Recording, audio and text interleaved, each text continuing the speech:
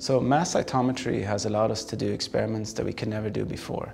Because of the numbers of parameters we can now measure from individual cells, we're able to address complex questions about how different cells look, how they affect each other, how they function, in ways that we could never do before.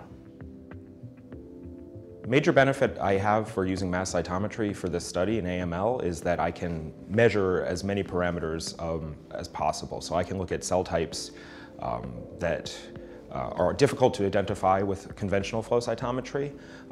Again, the samples I have is a set that I probably will never get again. So I'm trying to get as much information as I can out of each individual sample. Each patient sample is precious, and to get as much information as possible out of it, mass cytometry is a great way to do that.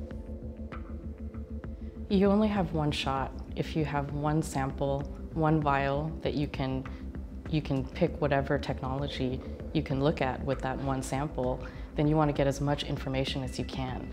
So using mass cytometry enables you to look at more than 35 markers at a time that normally you couldn't look at with conventional flow cytometry.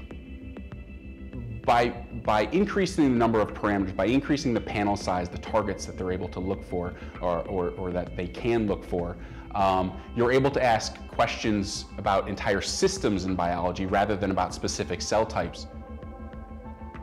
I would like to believe that we could go into clinical trials with mass cytometry, where we could literally picture the whole immune response against, for instance, a new vaccine that we are testing.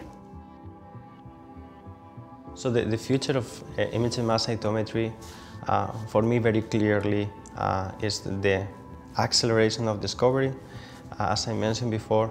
And on the other hand, it is a great tool for profiling patients and doing a better molecular classification in the new age of personalized medicine.